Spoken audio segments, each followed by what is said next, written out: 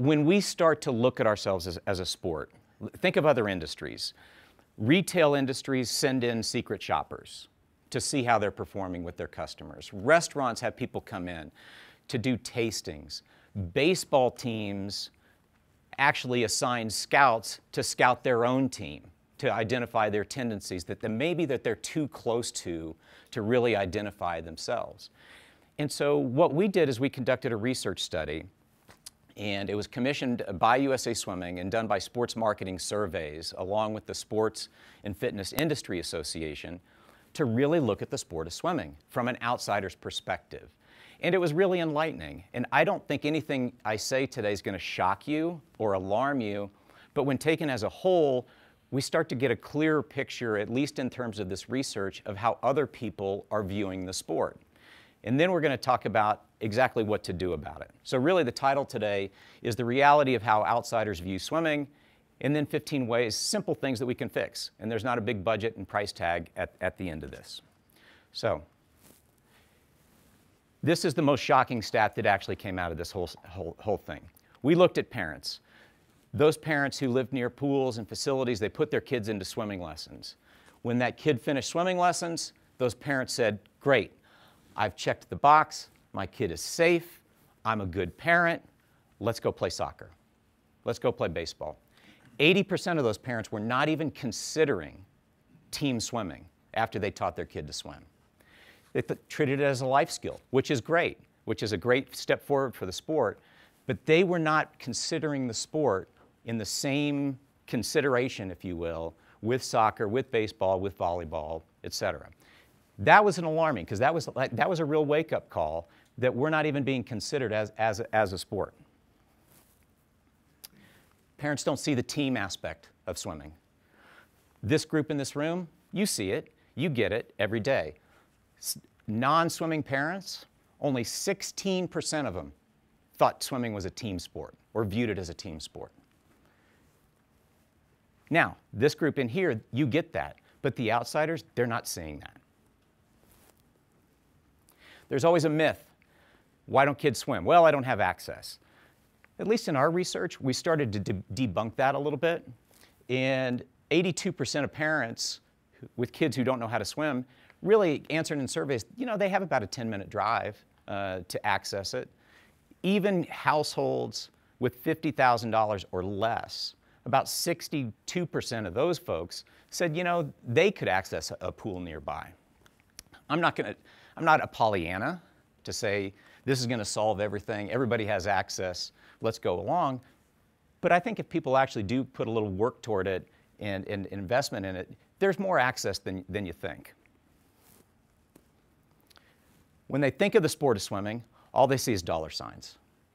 They're thinking, the immediate thought is a lot of meets, travel, year-round swimming, dollar signs.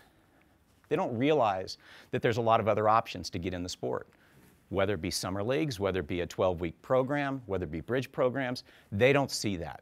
They're just seeing dollar signs.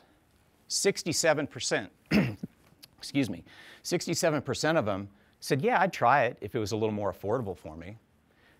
So yes, there's expense to swimming.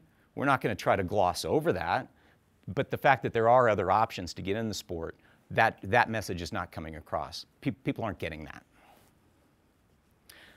A brief conversation. We're so close to the sport. If you ask parents of non-swimmers, 97% of them said, I'm not comfortable with my son wearing the brief. You think about that, it's just so much a part of the culture of our sport. But when parents are picking sports for their kids, it's a deterrent. Only 30% of them like the jammer. Most of them wanted to wear board shorts. Now, we know that that's not practical. That's not going to work. I'm not suggesting we'd stop wearing briefs by any means. But I think as we talk about recruiting kids and getting kids involved in the sport, think of the imagery we use. Think of what we suggest that they wear to the first practice. There's a discomfort level until they get in, until they get initiated into the sport. All right, this is one of my favorites. So we're going to do good news, and of course I'm going to follow it with bad news. So Whether you can read these numbers or not is irrelevant. But we asked at least for this, we asked these swim parents, these are existing swim parents, where do you see the sport in fitness, fun, ease to learn, easy to find a place to swim, social skills, even in being enjoyable as a parent? All of those are like 60% above. Once people get into the sport, they get it, they know it, they love it. Now, we ask the same questions to non-swimming parents. Oops, we've got a big gap. And it's just a perception gap. So we ask those same parents of non-swimmers. They don't think it's as fit, they don't think it's as fun, they certainly don't think it's enjoyable as a parent, they don't think it's cool, and that's where that 16% on team comes in. So there's this huge information gap. We know it, we get it, we're in the sport, but those people outside looking at us don't. Until they try it. Once they try it, those same parents start to see swimming outperforming baseball, volleyball, tennis, and soccer on those same measures. It's like the old product testing. I didn't know that product existed. Once I tried it, I liked it, and I got it. Here's another piece of good news. We asked how people on the outside perceive the coaches in the sport. Parents of non-swimmers perceive swim coaches to be more trustworthy, more professional. And when we asked USA Swimming members, what are their top benefits that they feel that they receive as being a part of the organization? Number one was access to events. And then 2 and 3 were about the professionalism of coaches, the accreditation of clubs and coaches and safety training. And so it's a sport they trust. So that's a piece of good news. So, is our sport the misunderstood genius? Calvin says, I'm a genius, but I'm a misunderstood genius. And Hobbes said, well, what's misunderstood about you? And Calvin says, nobody thinks I'm a genius. and I think that's a little bit indicative to us. As we look and kind of do that self-scouting report on ourselves, we realize that they aren't considering our sport at first. They don't think it's cool, they don't think it's fit, they don't think it's team, but they do respect the coaches. Once they get in, they like it, and their attitude changes. So all of this now is about how we market and position the sport of swimming, and maybe in a little different way than we have before. So, we're going to talk about 15 simple fixes without selling your swimming soul. And what I mean by that is we've been the best country in the world for decades. We've thrived at the national, junior national, sectional level. I'm not suggesting abandon any of that. I'm just suggesting that we continue to focus on that, but show a different path to get into the sport. So, my 15 fixes. Target mom. Mom makes a decision in the household when it comes to swimming. The kid is number 2, and dad is anywhere from 12 to 20 points behind. Seriously. It really is. That may be different in football and baseball, but for us in swimming, it is a very mom-driven decision. Mom is driving the figurative bus in this decision. And more decisions are being made collectively as a household, whether it be sports, vacation spots, where we go to dinner tonight. It's a little more of a group decision versus, when I grew up, it was, this is what you're going to do, boy. So it's a little different decision-making process now, and it's very driven by mom. Mom also drives the bus literally. So what we found is USA Swimming families will drive on average about 16 minutes to get to the pool. A rec team, a lower level team, more intro, probably more in the 7 to 8 minute range. And the reason I say that is, or bring that up, is that's a way to target some of your marketing and focus some of your marketing. If you live in a bigger city and you're doing any marketing billboards that are kind of outside of that 15-minute circle around your club, I'm not saying you're wasting money, but those aren't the most efficient dollars, because most of those people are going to come within that 15 excuse me, within that 15-minute drive radius of your team. So, adapting to why kids quit. This is probably a topic, by itself, but kids quit because they're not having fun and they want to concentrate on other sports. Then we go to too much time commitment, didn't make friends, I wasn't good enough. We start going into those typical reasons. But fun was just a concept that just kept coming through and through. And my analogy is, if you play basketball, running line drills or Z drills or whatever you called them at the time, nobody considers that fun. That's part of the process. So I don't consider it a weakening of our culture, but we've got to bring out some of that fun, some of that team, and help people kind of enjoy that, because that's why they're quitting. So here's another funny thing, is we asked USA Swimming members who would quit, why they quit. And so some of these same reasons, fun, wanted to do other sports, all those same reasons came. But then 86% of them said, oh yeah, I still swim. I do some swimming recreationally. So it's not the sport, it's the experience that they've really struggled with. And whether that be too much time commitment, and you always get into things like, I didn't like the coach, it was too far of a drive. You always have those reasons that are a little bit harder to fight. But really that experience for both the kid and the parent are becoming more and more important. Swimming is an intimidating sport to start. It's a little bit scary. What do I need? What do I do? What level am I? Am I going to get embarrassed a little bit? There's body and modesty issues. It's a very intimidating sport to start. And so we've got to create that welcome entry of showing different levels to get involved in the sport, but really just that customer service piece. So we'll get into that in a little bit, but most people will start to do some research. We'll start to get into that of how they do it. But what we found on our Swim Today website is that once people visited the website, 7% of those people, they've looked for a club, so they've gone to Colorado Springs, Colorado, they found the clubs in the area, only 7% of those people are emailing the club. 7%. People are still shy. We're in a text culture. They're not wanting to disclose who they are yet. They want to shop anonymously. And so only 7% of those people will email. Only 5% of those people will call. So your club website is really the front door. What images do you have? Are they friendly? Are they welcoming? Because people are just a little bit shy, and I think human interaction is actually going down a little bit. And so people are taking those more cautious steps. And some of it's just an intimidation factor is, I don't know where I fit in the sport.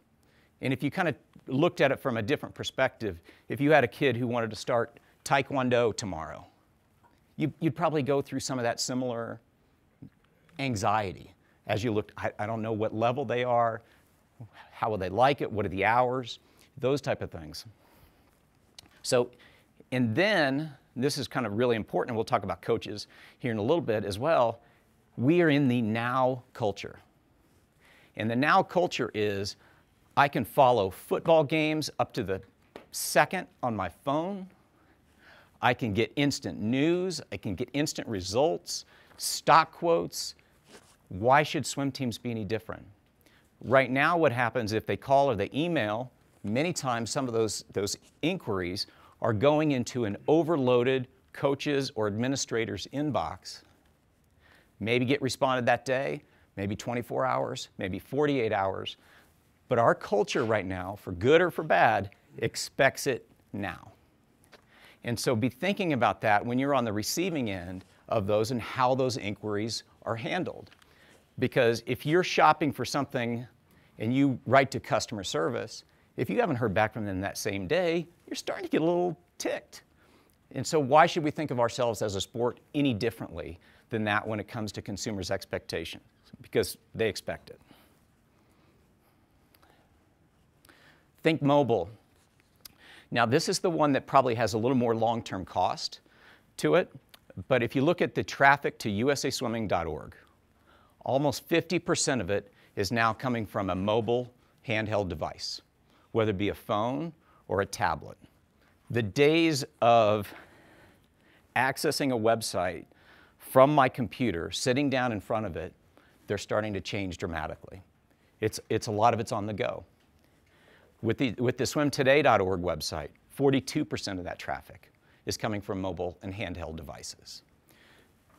That's a technology project, but it's something that I don't think we have to implement today, but it's something we've got to be thinking of for the future of how to make it, of how to make it more accessible for people, the website from handheld devices. One thing you can do is update your club information on the swimtoday.org website, add to your profiles, et cetera, because that's just another way, and that's a mobile-friendly site. But this is a big thing coming forward in the sport, and really just consumer behavior in general. Yeah, this is one of my favorite, Mamarazzi. You've seen them. You know who they are. They are the moms who will sharpen their elbows to get up front and take a photo of their kid at the event. They don't want to take a picture of your kid. They want to take a picture of their kid. But it's also, so create a spot for them. But it's also a really indicative way of looking at how the media has changed. We've always been so fixated of how do I get coverage in the Denver Post or the Des Moines Register or the LA Times. And those days are changing dramatically. We can talk about the shifts in the newspaper industry all day long, but they're struggling, staffing's going down. We've got to take it into our own hands. Now, we go back to the previous slides, target moms within that 15-minute drive radius of our clubs. That small little community newspaper that might get thrown on your driveway, whether you want it or not, might actually have more reach to the target who would get kids interested in the club. You're seeing blogs that are written by moms and dads that are popping up about their experience. A great one who just happens to be a swim mom is called Rants from Mommy Land. And it's a swim mom who's very funny, very sarcastic, talks about kind of the less glamorous side of having your kid on a swim team, but always kind of wraps it up with how much she loves it, how much her kids love it. But that's a changing face of media. At our nationals, we invited 10 mommy bloggers to come out for a day and do a tour and talk about the sport, how to get involved, meet Dara Torres. It's changing dramatically with Twitter, Facebook, WordPress, other blogging services. We've all become our own media outlet. And in many ways, those can be just as effective of a marketing tool for you because they're very localized. You have to become the media. If anyone, I hope no one's left in this room. I'm not going to ask you to raise your hand. But if you have not embraced Twitter, Facebook, Instagram in particular, Pinterest, also very female heavy in terms of its followers, you've got to. You've got to make it fun. Yes, you need to communicate that the practice time has changed. Yes, you've got to communicate that so-and-so made a junior cut. But if your coach has inspirational quotes or sayings, mix that in. If you've got a fun team cheer, get a 6-second Vine video of that and mix it in. People want to share. They want to share their experience, and life is a competition for a lot of these parents. And they want to be able to share that experience, that what I'm doing with my kid and my swim team is a better experience than you're having with your kid and your soccer team. They're dying to share that. They want to be part of something special. They want to be part of something unique.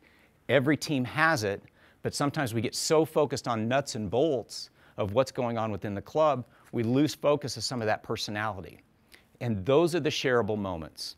That's going to become even more important with that millennial generation, which some of those parents, you know, a little on the young side, but those 20 to mid-30-ish parents, they're thinking way different than anybody else. And they want their life to be a story that they tell. A quick aside to that is I went to my daughter's gymnastics meet. Pretty typical meet. It was an 80s theme music gymnastics meet. Simple, ordinary gymnastics meet, but this 80s theme. The parents loved it.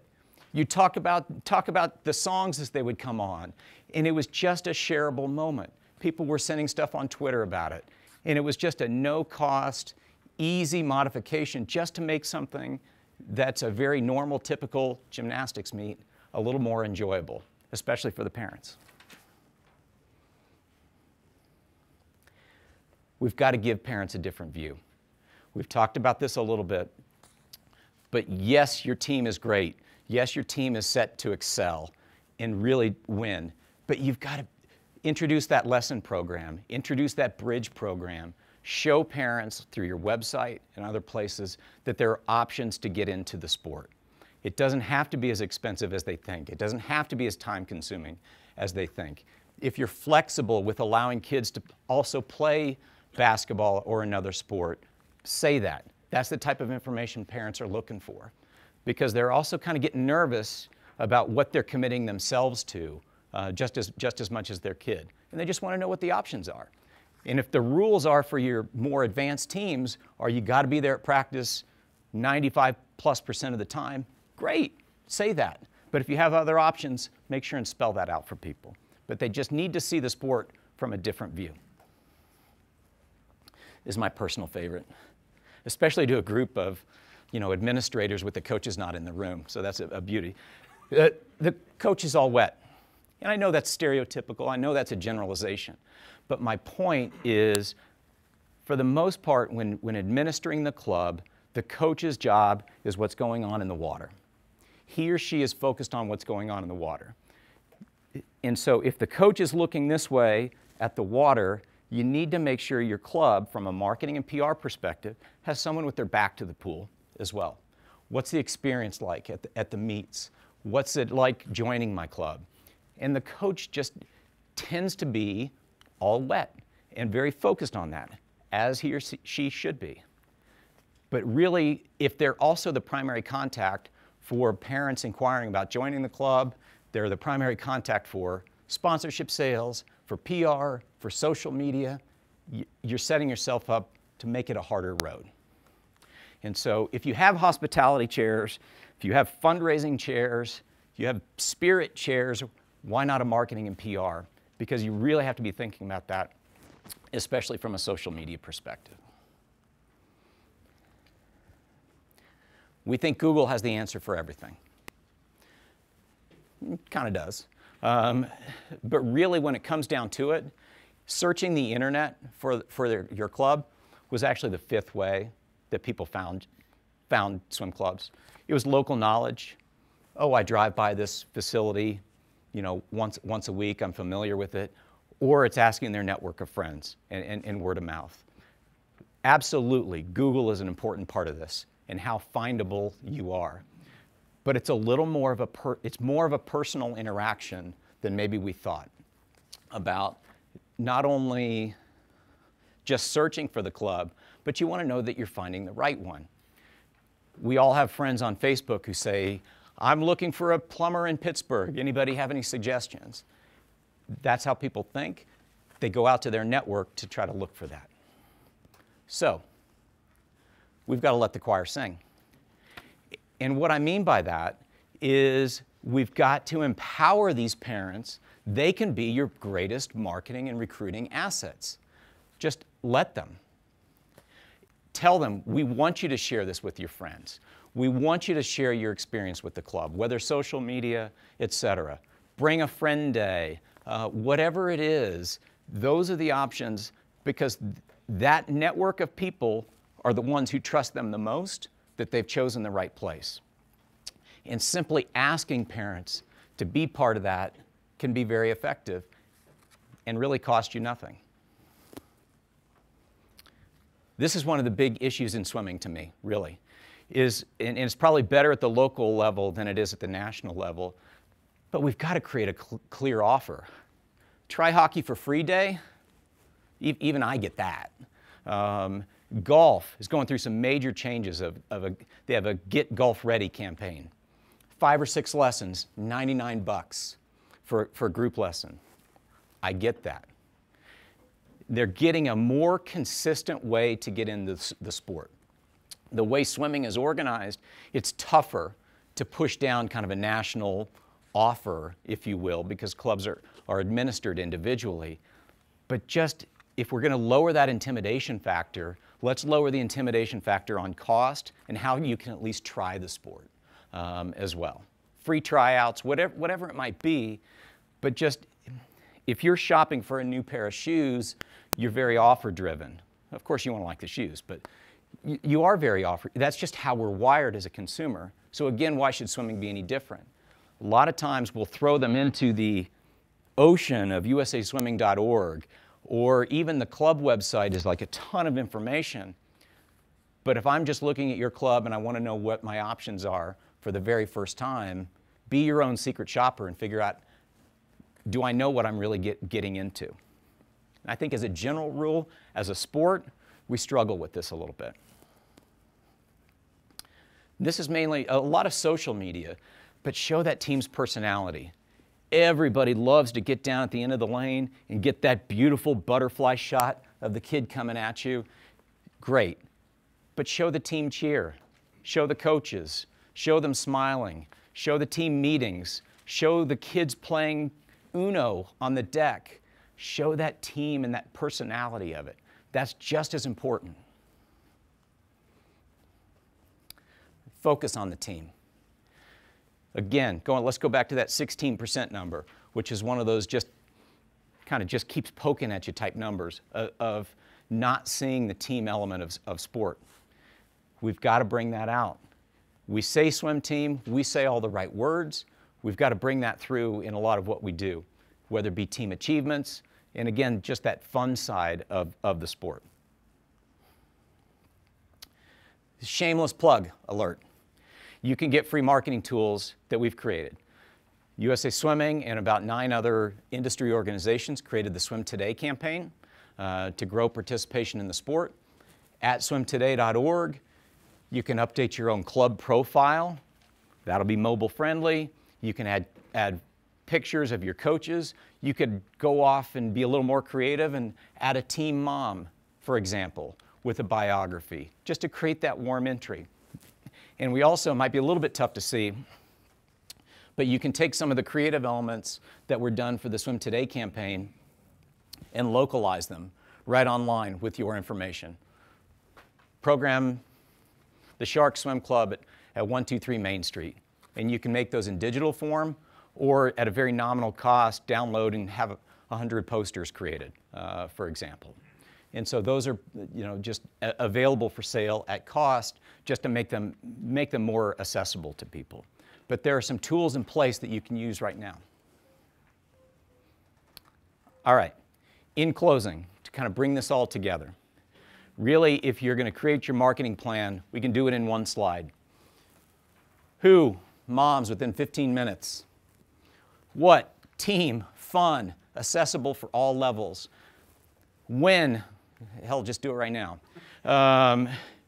Where? It's social media and using your own family. We haven't spent a dime yet on this marketing campaign.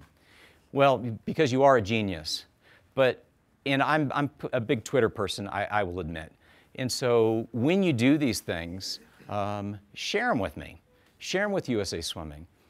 We love to take those great examples and show the rest of the world and kind of really shine the light on you.